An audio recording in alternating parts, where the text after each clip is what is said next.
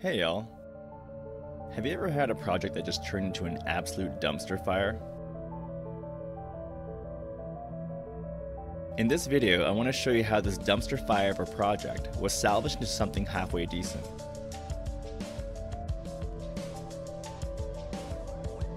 My print had multiple failures, but I was lucky enough to solve the problem to get the print started again. And completed.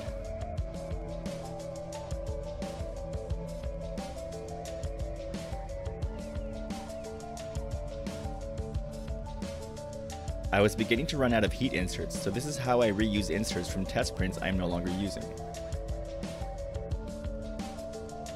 You'll see why I went with a massive cooler in a follow-up video, but I did have to modify the stock VRM heatsink to fit.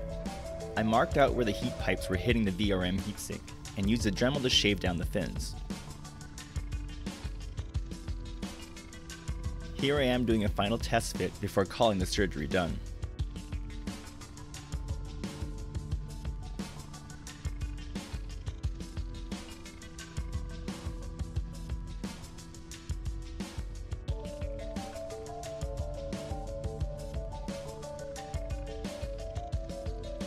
Luckily, AMD's heatsink latch design hasn't changed much over time. I think I got this heatsink in 2006, and it's almost 2023 now. When I designed this case, the power button was destined to be a part of another piece, so I had to improvise while saving this dumpster fire. When I share this file, it will have the power button in the right place though. And as usual, I will be using heat inserts where screws are needed.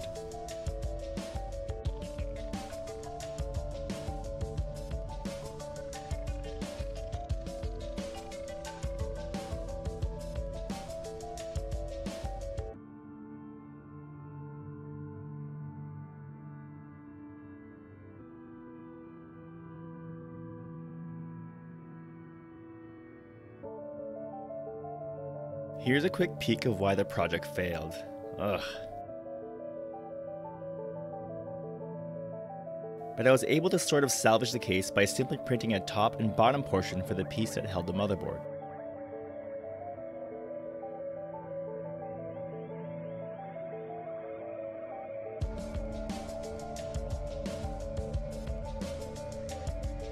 The top portion can hold the fan using these inserts.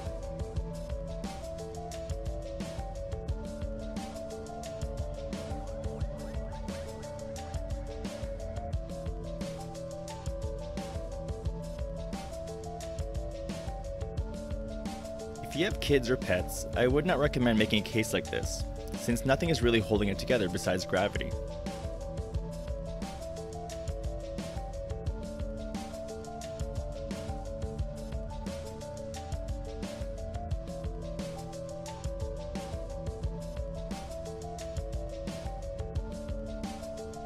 This was just a fun way to salvage a project, but I was still curious how it would perform thermally given the form factor was never part of the initial design. This crude airflow test using incense shows how well air flows into the case.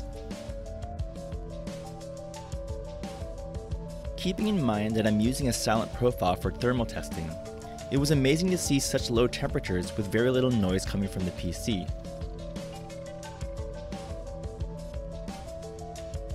I wanted to make this video to show people how you can save failed projects with a little creativity.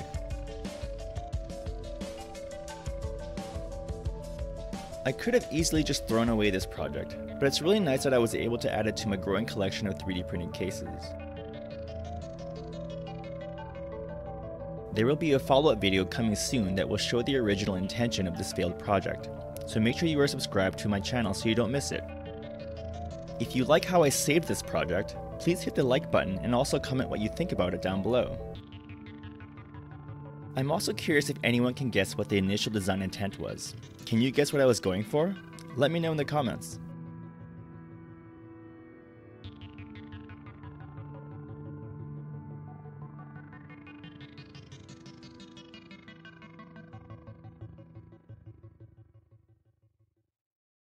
As always, I want to thank you for taking the time to watch my video, and I hope I have helped or inspired you to make projects on your own. Till next time.